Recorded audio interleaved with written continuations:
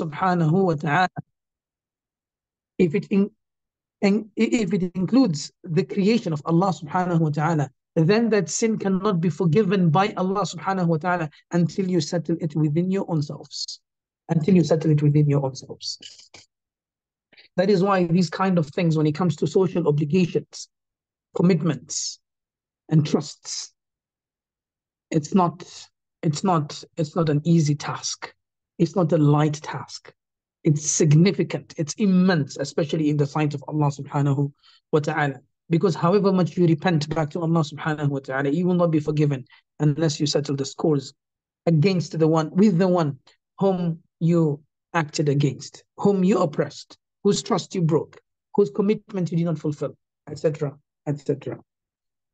The second hadith is the hadith of Ibn Mas'ud radiallahu ta'ala anhu, hadith 1585, narrated by Ibn Mas'ud and Ibn Umar and Anas. May Allah subhanahu wa ta'ala be pleased with them all. قالوا, they said, قال النبي صلى الله عليه وسلم, that the Prophet صلى الله عليه وسلم said, لكل غادر لواء يوم القيامة يقال هذه غدرة فلان هذه غدرة فلان متفق عليه. Agreed upon by both Imam al-Bukhari and Muslim.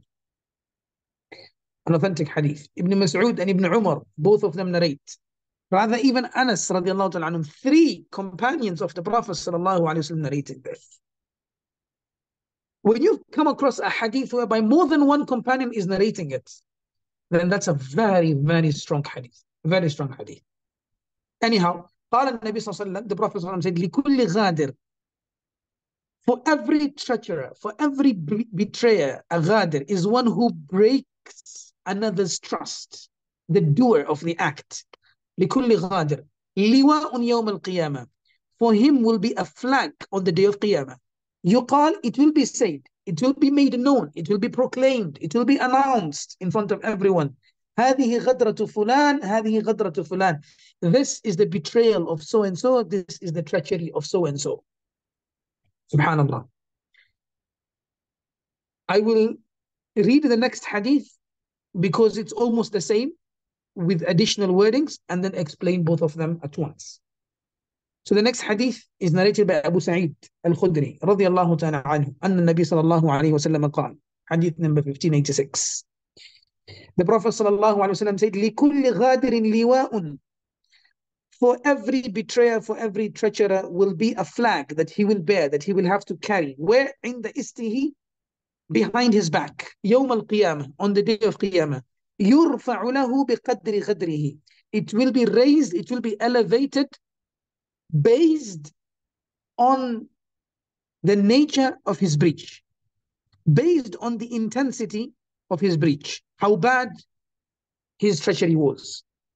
ألا, then the Prophet ﷺ said, listen out, behold, وَلَا غَادِرَ أَعْظَمُ غَدْرًا مِنْ أَمِيرِ عَامَّةٍ, and there isn't a greater betrayal and treachery than the ruler who does not fulfill his commitment.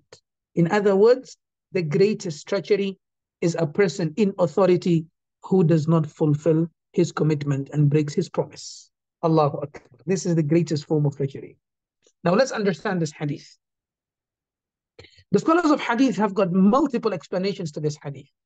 Some of them say it was the practice among the people in Jahiliyyah, the pre-Islamic era, that when they would come to the marketplaces, the bazaars, the marketplaces, in our times, you could say the supermarkets, okay, you could say places whereby business transactions takes place, you know, supermarkets, shops, stalls, etc., the marketplace where buying and selling takes place.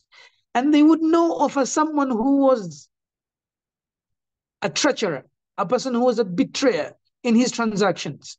They would raise a flag behind or outside his shop or outside his stall, and they would say, this is the worst of people. This guy is a treacherer. You should be careful. And if a person was honest, then there would be a different form of a flag that would describe his honesty. So this would grant mileage to the sellers. And buyers would want to go to the person who is honest, a person who always fulfills his commitment.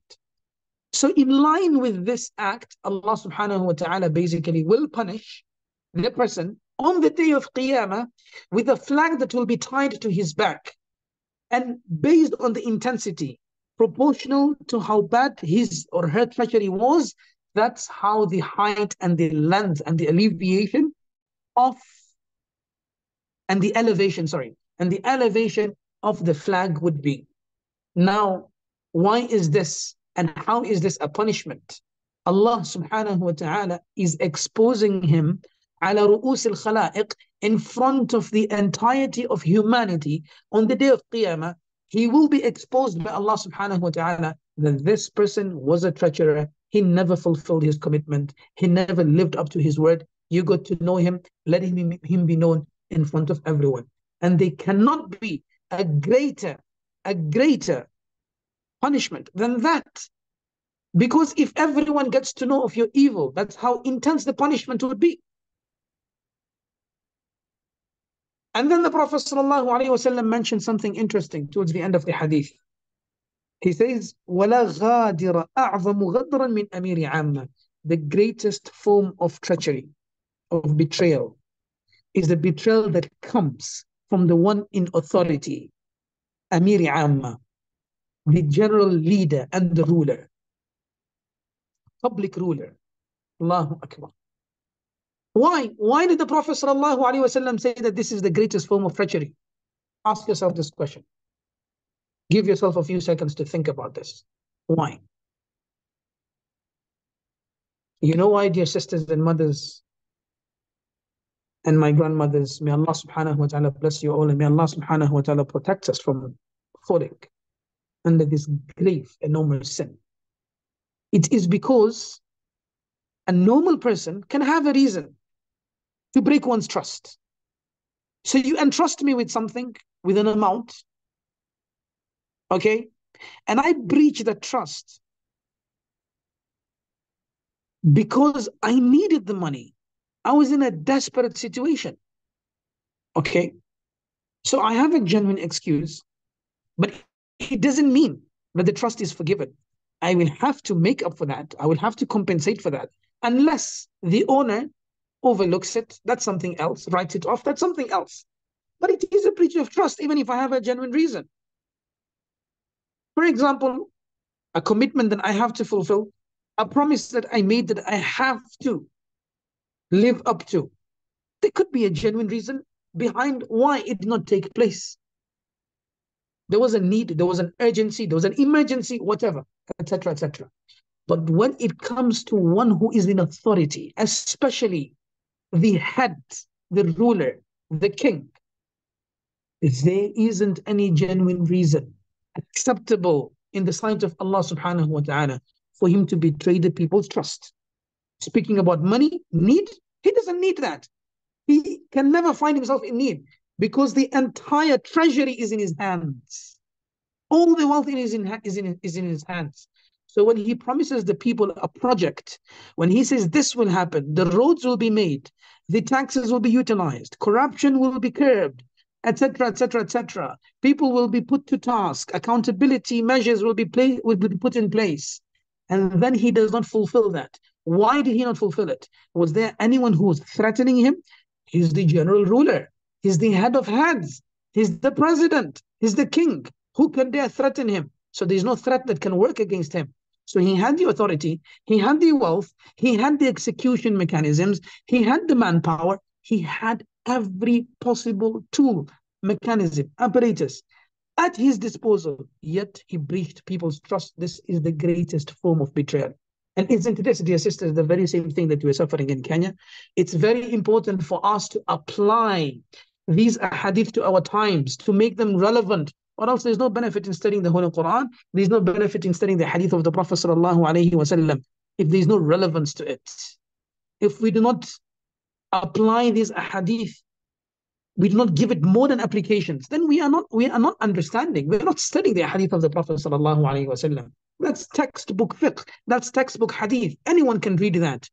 We have to give it relevance. We have to tie it to the times that we're living in order for it to have relevance, in order for us to be able to apply it. And as a teacher, I always love to give it relevance, always to tie it to the modern era that we're living, for it to be applicable. This is exactly what we're suffering as Kenyans. This is what the younger generation is calling out for, that the president is going around making so many promises, X, Y, and Z, but these promises are not being fulfilled. What is the reason for these promises not being fulfilled? The budget was approved. This happened, that happened. Where is the money gone? Did anyone threaten you? And you did not fulfill the promise? You didn't fulfill the commitment? The Prophet ﷺ says, وَلَا غَادِرَ أَعْظَمُ غَدْرًا مِنْ أَمِيرِ عَامَّةٍ. There cannot be a greater breach of trust, a greater betrayal than the betrayal of one who is in authority, a ruler, a president, a king, etc. Extremely dangerous. Extremely dangerous. We move to the last hadith in the chapter before we move on to the next chapter. Hadith number 1587. Abu Hurairah radiallahu ta'ala anhu narrates on the authority of the Prophet sallallahu alayhi wa sallam. He says, قال الله تعالى, Allahu Akbar. When you study hadith, when you read the hadith of the Prophet sallallahu alayhi wa sallam, and you come across this statement, قال الله تعالى. Which statement? قال النبي صلى الله عليه وسلم قال الله تعالى. The Prophet صلى الله عليه وسلم says, what does he say? Allah subhanahu wa ta'ala says. Meaning, when the Prophet صلى الله عليه وسلم is narrating directly from Allah subhanahu wa ta'ala, this is what is known as hadith al-Qudsi, a divine hadith. Al-Hadith al-Qudsi, divine hadith. What's the difference between divine hadith al-Qudsi, al-Hadith al-Qudsi, and the Quran? The Quran are the spoken words of Allah subhanahu wa ta'ala. The meanings are from Allah. The words itself was spoken by Allah subhanahu wa ta'ala. As for Hadith al-Qudsi, the meaning is from Allah, but the wordings and the choice of words, the phraseology, is from the Prophet sallallahu alayhi wa sallam. Okay, so this is a Hadith al-Qudsi. The Prophet sallallahu alayhi wa sallam says, قال الله تعالى, Allah the Exalted says, ثلاثة أنا خصمهم يوم القيامة. On the day of Qiyamah, there will be three types of people that I will oppose, I will stand against, I will be their rival, I will contend against them. I will be their rival. Khasm is when you're fighting someone in a ring, in a boxing ring, in a wrestling match, and you have someone whom you're fighting. That's the opposition. That is your rival. That's your opponent. So Allah subhanahu wa ta'ala says, three types of people, I will be their opponent, meaning in a battle. And if you're going to have a battle against Allah subhanahu wa ta'ala, if Allah subhanahu wa ta'ala becomes your opponent, meaning stands against you, he's not for you, but against you, khalas, you're gone, you're finished, done, game over. These three type of people, whom are they? The Prophet sallallahu alaihi wasallam says, rather Allah subhanahu wa ta'ala says, رَجُلٌ أَعْطَى بِي ثُمَّ غَدَرَ. A man who makes a commitment on my name, on the strength of my name, and then he doesn't live up to it. He doesn't fulfill that promise. So he makes a covenant, makes a commitment, and uses my name on the strength of my name. By Allah, I will give you this. By Allah, I will do this. Are you going to fulfill your end of the bargain? Wallahi, I will.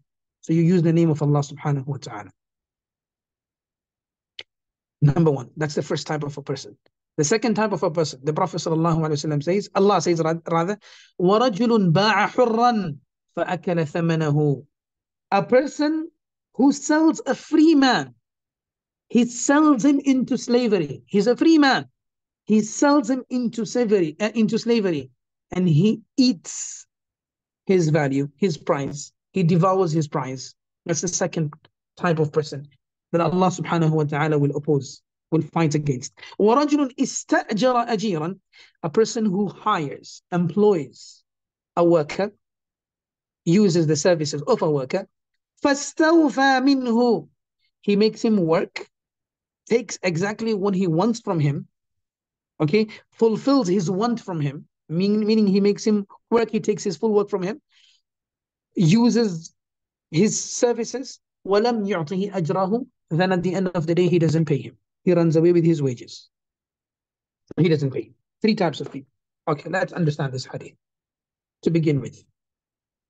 So the first part of this hadith is basically mahallu shahid, is the key point, is what we deduce the chapter from, the prohibition of ghadr. رَجُلٌ أَعْطَى بِي ثُمَّ غَدَرَ. A person who takes my name, in my name, he makes a promise, he makes a commitment, but then does not fulfill it. Very dangerous, extremely dangerous. It highlights the importance of fulfilling the promise, especially when someone gave that promise in the name of Allah subhanahu wa ta'ala. Why? Why is it a compounded sin? It's not a simple sin. It's not an ordinary sin, it's a compounded sin. Why? Because number one, it consists of breaching a trust, breaking one's trust, not fulfilling the commitment. It's ghadr. Secondly, in the name of Allah subhanahu wa ta'ala. So it is also a disgrace to Allah subhanahu wa ta'ala's name. You dishonored Allah subhanahu wa ta'ala's name. You made it look like that Allah subhanahu wa ta'ala is part of the problem itself. So that's a major sin. Number two, رَجُلٌ بَاعَ حُرًّا فَأَكَلَ ثَمَنَهُ. A person who sold a free man into slavery and he devoured his value, his price. Now this used to happen at the times of Jahiliyyah. It used to happen very commonly at the times of Jahiliyyah. We don't have slavery in our times, but at the time in the pre-Islamic era and the earlier stages of Islam, there was a society and a concept of slavery, right? And people would be shackled by force and sold into slavery. A very good example is the example of Zayd bin Haritha, radiyallahu ta'ala anhu, this great companion of the Prophet sallallahu alaihi wasallam. How great? He's the only companion who has been mentioned in the Holy Quran by name. Only companion mentioned by name in Surah Al-Ahzab. فَلَمَّا قَضَى زَيْدٌ مِنْهَا وَطَرًا زَوَّجْنَاكَهَا. Allah subhanahu wa ta'ala takes the name of Zayd explicitly. He's the only Sahaba companion in the Holy Quran mentioned by name.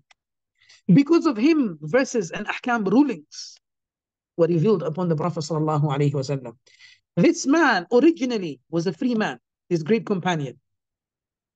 He was a free man. He was born into an Arab tribe, Banu Kalb, a great, significant, well-respected Arabian tribe. What happened? When he was young, he was captured. There was a raid. A tribe raided their tribe. They captured him, subsequently sold him into slavery. He was bought by a man known as Hakim ibn Hizam, the nephew of the wife of the Prophet sallallahu alaihi wasallam, Khadija bint Khuwaylid. But at that time, she was not yet the Prophet sallallahu alaihi wasallam's wife, radiyallahu anha. So he was given to Khadija as a servant. Subhanallah, look at this. When Khadija married the Prophet sallallahu alaihi wasallam, she gifted Zayd bin Haritha to him, a lovely young lad. The Prophet sallallahu alaihi wasallam treated him like his own son, brought him up like his own son, adopted him like his own son. He was his own son until people started calling him Zayd bin Muhammad, Zayd the son of Muhammad. Then Allah subhanahu wa ta'ala revealed the verses. ادعوهم لآبائهم هو أقسط عند الله. Call them by the names of their fathers.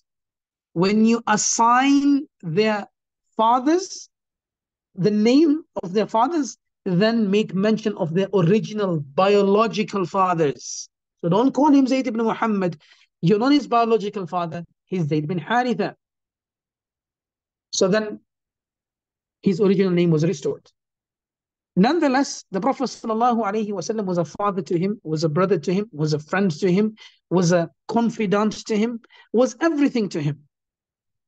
Zayd radiallahu ta'ala anhu's father came to know that he is under a man in Medina who proclaims prophecy. So he traveled all the way to Medina, got to Medina, asked about the man who proclaims prophecy, and it was indicated to him, you will meet him at the masjid. He comes to the masjid, asks for the Prophet sallallahu alaihi wasallam. The Prophet sallallahu alaihi wasallam makes an appearance. He says, who are you? He says, I am the father of Zayd, and with me is the uncle, Ammu Zayd, and I have heard that he is under your shelter. I request to have him back. The Prophet sallallahu alaihi wasallam said, you his father, biological father, no worries. If your claim is true, Zayd bin Haritha approves of that, feel free to take him and go with him. The Prophet ﷺ called Zayd bin Haritha, Ya Zayd, come here.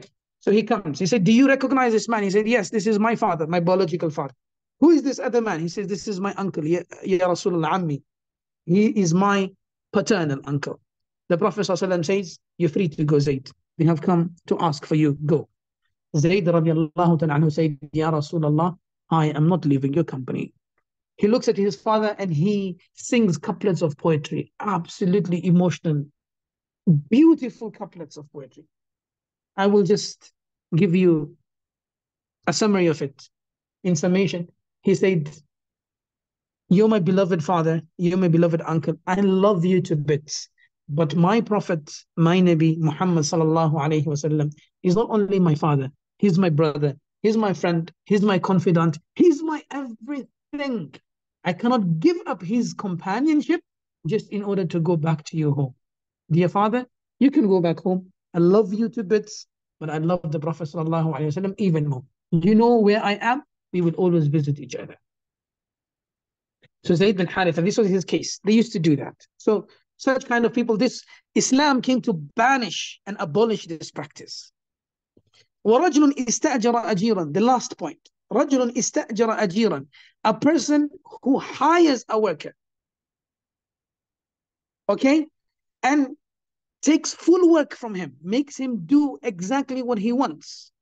And then he doesn't pay him his wages. Allahu Akbar. This is a serious sin. And it's very, very common. You will get someone to do the work. Either it is a salary or it's a day's job and you have agreed on an amount. Once the job is done, you start looking for excuses. No, you have not done this right. You've not done this right. Oh, fine. Okay, he's not done that. Right. Make him do the job right. But at the end of the day, make sure that you pay him before his sweat dries. That's what the Prophet ﷺ said. Pay the worker before his sweat dries. Meaning don't delay his payment.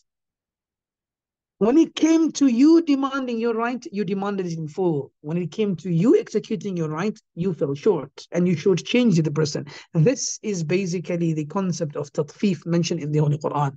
Absolutely dangerous. Absolutely dangerous. This is basically known as the sin of using people. And understand this, my beloved mothers, grandmothers and sisters, the sin of using people. This is a concept that has been proliferated in the times that we live in. You have people who just use people just for the sake of it because they're there. A person is desperate for a job. He doesn't have a job. Okay, you will tell him, okay, fine, come and work for me for 1 month. Come and work for me for the probation period. What are you going to pay me in the probation period? I'm going to pay you nothing. You're desperate. You want the experience. So you take out work from him. You utilize his experience. He's there. He's a handyman. Khalas. This happens in the medical industry at a very large scale. At a very large scale. It happens in the business industry. It happens in every industry. Exploitation at the highest level. Fine, he has agreed. Come on, man. There's got to be some humanity behind it. A person, you use his experience, you use everything. You wouldn't even pay him a dime. Absolutely unacceptable. Unacceptable. So we use and we abuse, we exploit, and we think that you will walk away with it. This is the sin of tatfif. Allah subhanahu wa ta'ala says, ألا يظن أولئك أنهم مبعوثون ليوم عظيم يوم يقوم الناس لرب العالمين. People think that they will get away with it. Fine, you will get away with it with him. You have taken away his sweat. You have used him, abused him, exploited him, not paid him, dumped him after 2 months after you used him. Khalas, you got your work done, you got your job done. Put him on a probation period, got your job done, fired him off. Okay? Hurt him, he cries, he sheds tears. Whom can he run to? No one. The authority, you have them in your hands, you will bribe them. You're well connected. You will get over everything in this dunya. That's why Allah subhanahu wa ta'ala says, أَلَا يَظُنُّ أُولَٰئِكَ أَنَّهُمْ مَبْعُوثُونَ. Well. Run away from everyone. Don't you think that a day will come whereby you will present yourself before us and you will have an interview with your Creator? لِيَوْمٍ عَظِيمٍ. Don't you not think that you will be resurrected for a great, grievous day? يَوْمَ يَقُومُ النَّاسُ لِرَبِّ الْعَالَمِينَ. When people will stand before their Creator. At that moment, you have nowhere to run. There's no way you will bribe the angels. There's no way you will cut a deal with Allah subhanahu wa ta'ala. That's never going to happen. And you will pay. And that's the day that no currency will work. There's no currency in circulation. There is no nothing, nothing. What is the currency? Hasanat and sayyi'at. They will take every good deed of yours. And if it's not sufficient, they will burden you with their evil deeds. Khalas. This is what Allah subhanahu wa ta'ala says. وَلَا يَحْمِلُنَّ أَثْقَالَهُمْ وَأَثْقَالًا مَعَ أَثْقَالِهِمْ.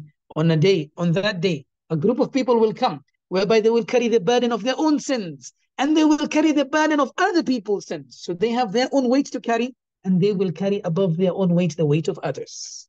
Exactly, this is what is going to happen. We have to be absolutely careful when it comes to dealing with people. Interaction with people is the most complicated of issues, is the most complex, is the most sensitive. And we ought to be morally and spiritually and emotionally sensitive when it comes to dealing with people. You'd rather not have the work fully done, but make sure that you have fulfilled your end, given the pay in full. At least you have fulfilled your obligation. Your commitment is sorted out. Before Allah subhanahu wa ta'ala, your record is clear. Let them be the ones who will be questioned before Allah subhanahu wa ta'ala. Don't put yourself into that situation. I'm not speaking about you not demanding your rights. I'm not speaking about you being a coward and you just being like, naive and timid and let it be. Khalas, someone can do whatever they want to be. Let them slap me, let them punch me. And I'm not speaking about that. No.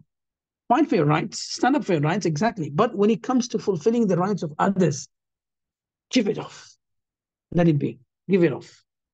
Whatever is the agreed amount, khalas, end it. What are you going to lose? You're just going to lose your wealth. That's it. Nothing else. What else are you going to lose? You're going to lose your ego. That is something worth losing. That is something worth losing. Something definitely you should lose. So رجل استأجر أجيرا, the Prophet ﷺ said, a man who hires a serviceman, a workman, a laborer, having taken full work from him and does not pay him his wages. Does not pay him his wages. Now look, the Prophet ﷺ left the statement very general. He did not say that this is your agreement. That the generality of this statement indicates that when you take work from someone, give him at least something, even if he's come to work for free. Yes, there is the concept of volunteering. That's something else altogether. That is something different altogether. We're not speaking about that. Okay? But the sin of using people, exploitation, and I think we understand the context that I'm trying to highlight here. I have 4 more minutes, and I think we will end here, and we will take question and answer. I thought we will finish also the next chapter, but looks like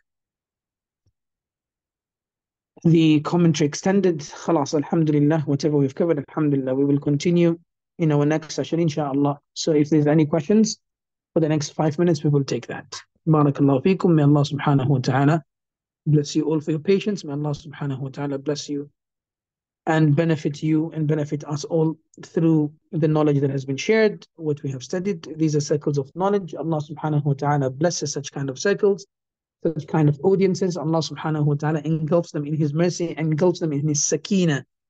The angels make mention of them in the highest of heavens. And Allah subhanahu wa ta'ala boasts by your names, boasts your names to the angels. May Allah subhanahu wa ta'ala accept it from us, and may Allah subhanahu wa ta'ala allow us to put whatever we have studied to use. Ameen.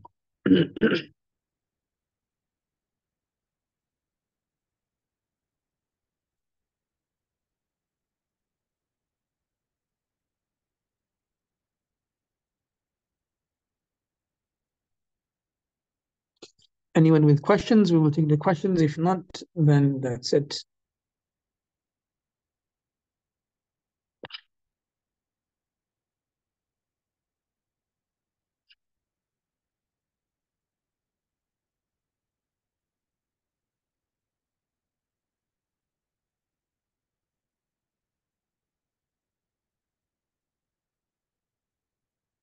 Okay, there is no questions, so we will end with this, inshallah.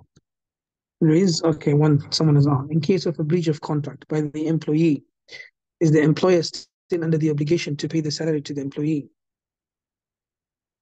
No, okay. When it comes to contracts, it comes to the agreement between the two of you, whatever you have agreed upon.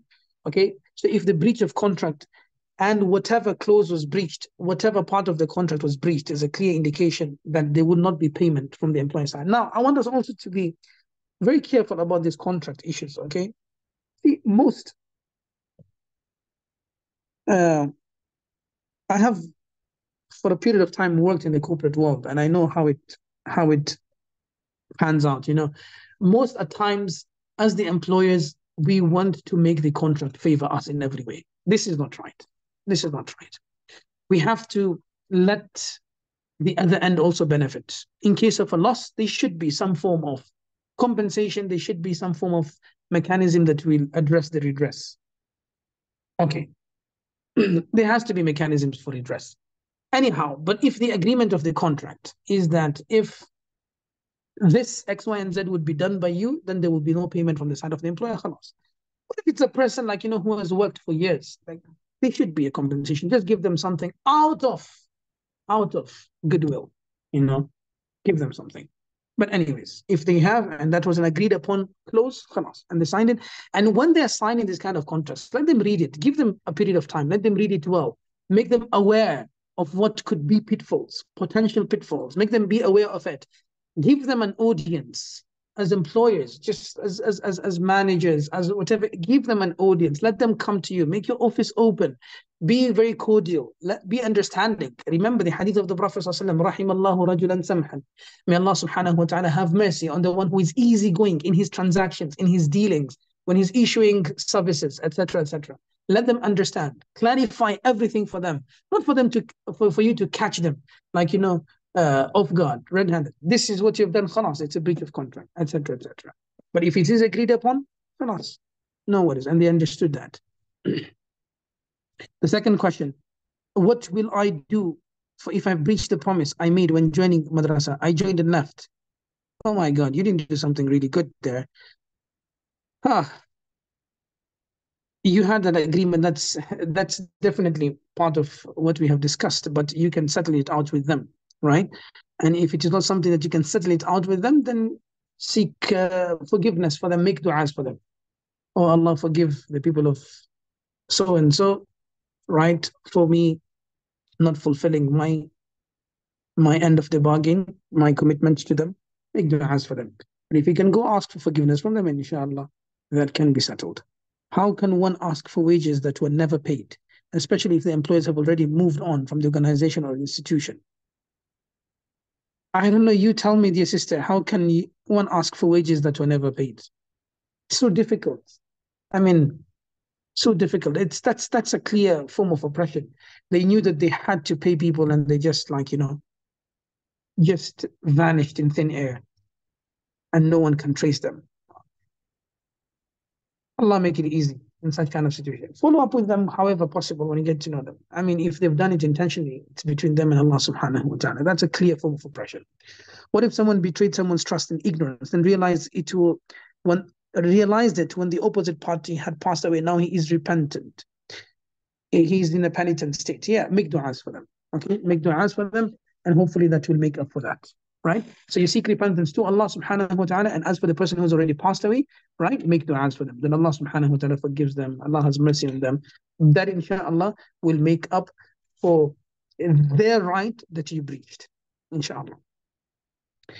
In case an employer gives half salary to the employee just because you missed work for a day, even after communicating. I mean, this has to be an agreement. It just can't be sporadic. It just can't be like, in the spur of the moment. You came late and khalas, so you're going to be deducted your salary. No, there has to be an agreement.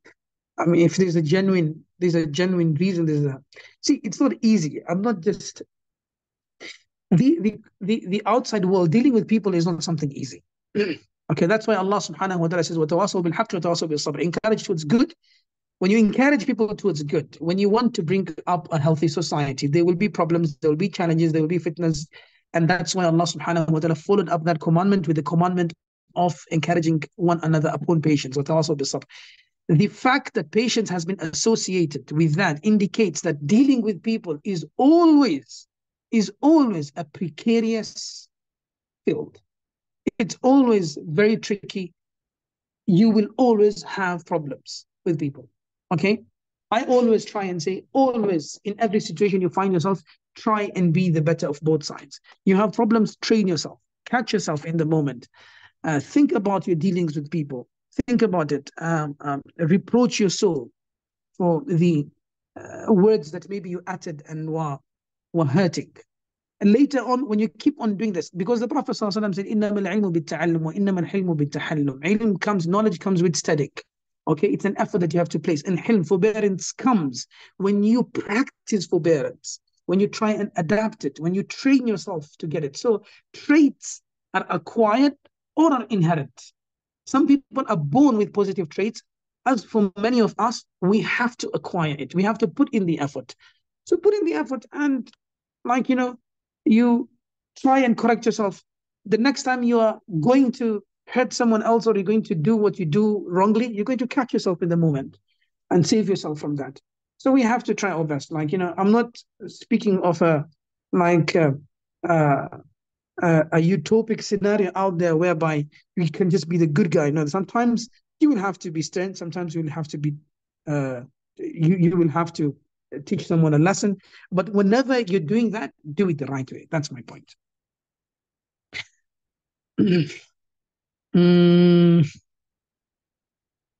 What happens when you're working with non-Muslims and they end up not keeping the promise? How do you handle that as a Muslim? When you're working with non-Muslims and they end up not keeping the promise, you have to train them. You have to teach them. You have to let them know why this is absolutely important, why this tarnishes their reputation before even anyone else, right? Why it's so important to be ethical. And you might do that your entire lifetime, and they might never be ethical, but you've done your job. Our job, we're doing da'wah in the way we deal with people, that's our da'wah. You don't need to go to a person and tell them that become a Muslim. No. How you deal with them, that's your da'wah. And how good you deal with them, they can correct the mistakes and their problems. Does ghadr include promises made by parents to their children or vice versa? Oh yes, dear sister. If you know you cannot fulfill a promise to your children, don't make it. Don't do it. Just in order to incentivize them, don't do it. There's a person who called a child, indicating that he's got something to give him in order for the child to come running. The Prophet ﷺ saw this and he said to him, do you literally have something to give the child? He said, no. He said, then don't do that. That is basically being treacherous. That is cheating. That's lying. That's being deceptive. Don't do that. What if the company goes bankrupt and has not paid several months of his salary? Forgive them. Allah will forgive you. What else can you do? Imam Saab, please announce that these sessions conducted by partners will resume our physical classes from 12 September. Okay, maybe people are benefiting more with online classes. So inshallah, we can think about whether we just resume it online or we resume it physically. If maybe it's more convenient for people to join in online, so be it. I'm okay with that. Inshallah. Subhanakallah wa bihamdik. Ashhadu an la ilaha illa anta. Nastaghfiruka wa natubu ilayk.